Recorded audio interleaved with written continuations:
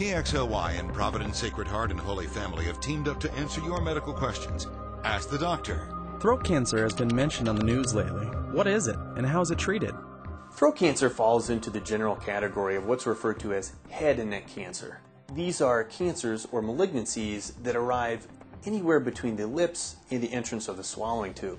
Primary treatments are surgery, often combined with chemo and radiation therapy. More recently, technical advances have allowed us to use robotic technology to approach mouth, throat, and voice cancer tumors.